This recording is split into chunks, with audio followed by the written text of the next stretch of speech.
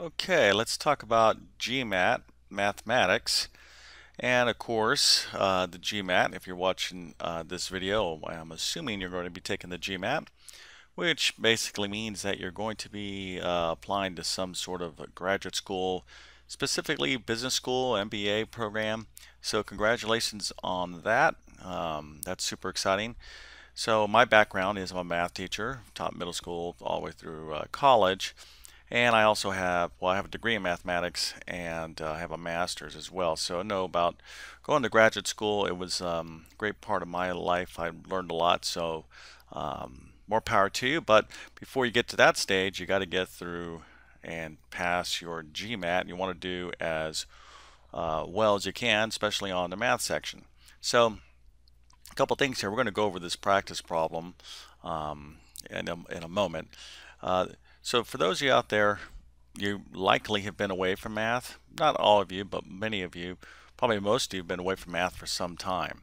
Now, even though you were maybe good at math, you still need to do quite a bit of review if you expect to do, outstanding on GMAT. So in this stage of your life or this point in your career, you don't want to, skimp on anything. You just don't want to do anything halfway.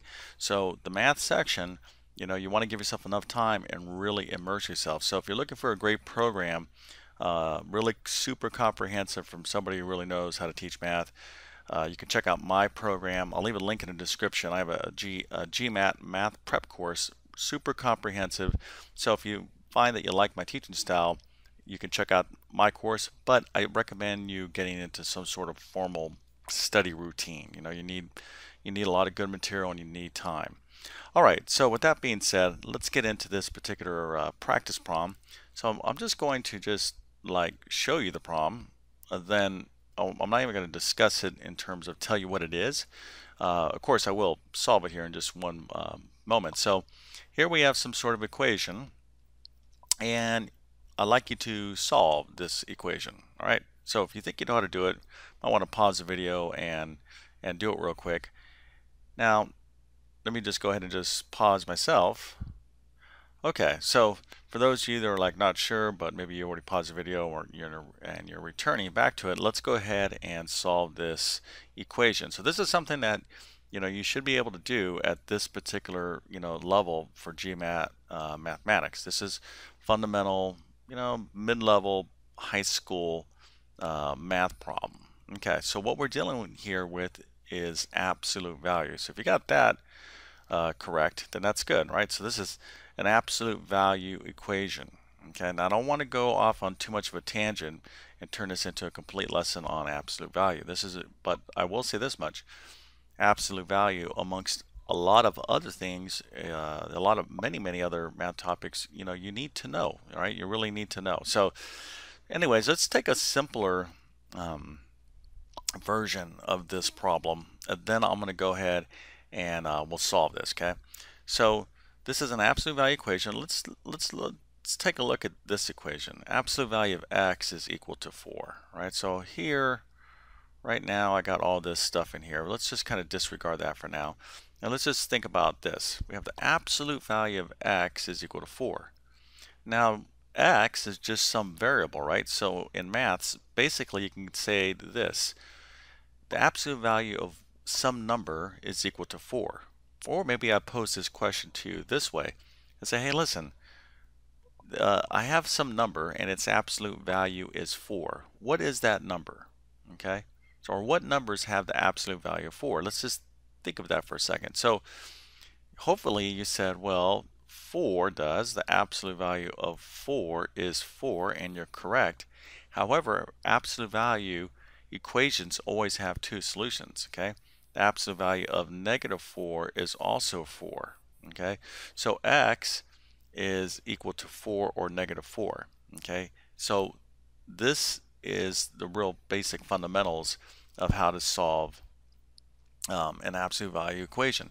Real quick, absolute value is the distance a number is from 0. So in this case, we're saying what number is 4 units away from 0? What number is 4 units away from 0? Well, 4 is 4 units away, and -4 is also 4 units away from 0. Okay, remember distance is just kind of measure that in like positive displacement. All right, so if you're understanding this, then we're kind of well on our way of being able to solve any absolute value equation. So let's go back to our original problem here. So all I know is this: the absolute value of whatever this is, okay, whatever this expression is inside of here, is equal to 4. Well, this we already said, well, there's only two numbers such that when we take the absolute value of that number, of that value, our answer is going to be 4, right?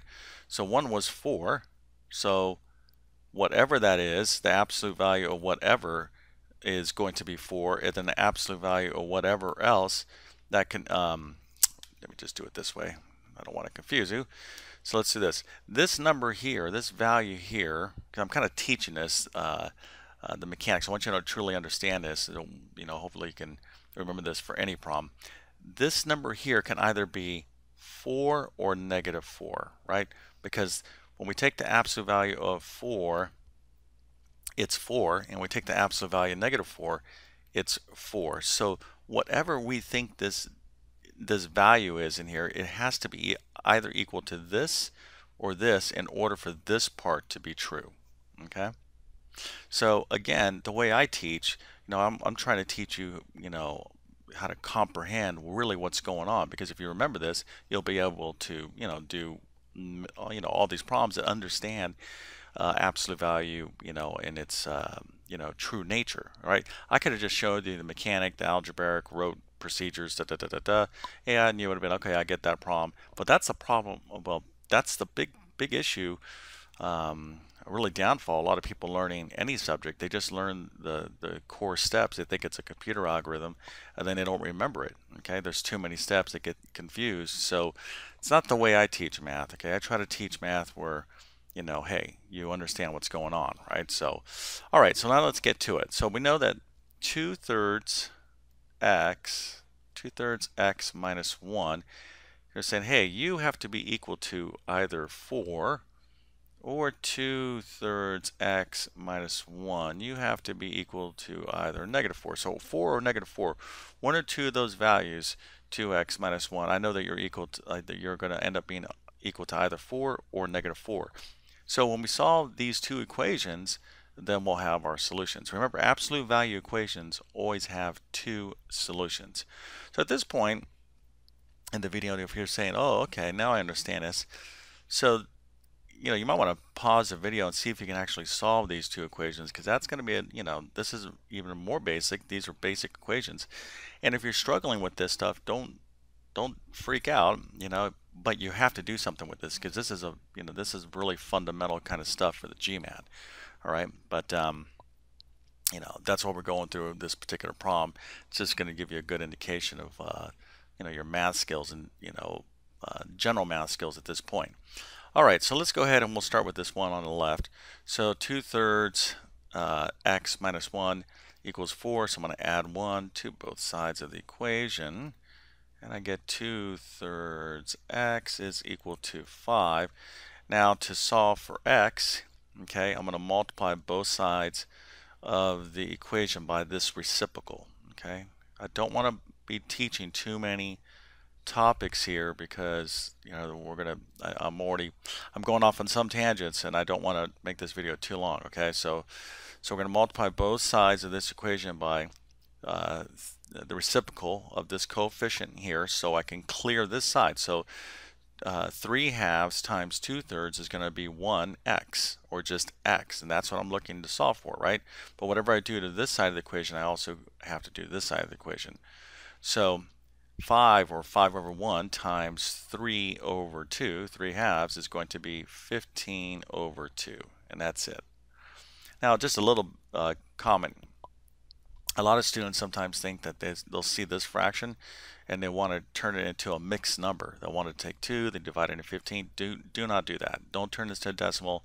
Just reduce that fraction completely, and you're done. So you should be able to recognize, like on a multiple choice type of question, your answers generally in algebra are going to be left as improper fractions. Okay, so anyway, so here we have 1 of our equation, but now we have to go ahead and do this one.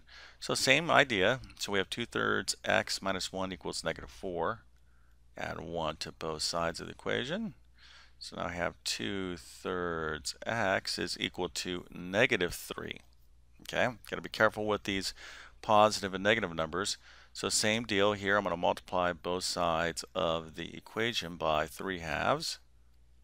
And so I'm going to get x is equal to -9/2. Okay, so here are our two solutions for this absolute value equation. And this is a real basic kind of absolute value equation because I did want to kind of teach to it. So remember, when you're studying math, if you look at your what you're trying to do for the GMAT and you're just saying, okay, I got to know all these math topics, I'm just going to memorize all the procedures and everything else, that's not a good approach. Okay, I've been teaching math for a long time. There's a lot of things I'm not good in. One of the things extremely very good in is teaching math. Why? Because I have a degree in it and I've been doing it for many years. So just like you, we all have our areas of expertise. So I'm telling you, you want to learn from an expert.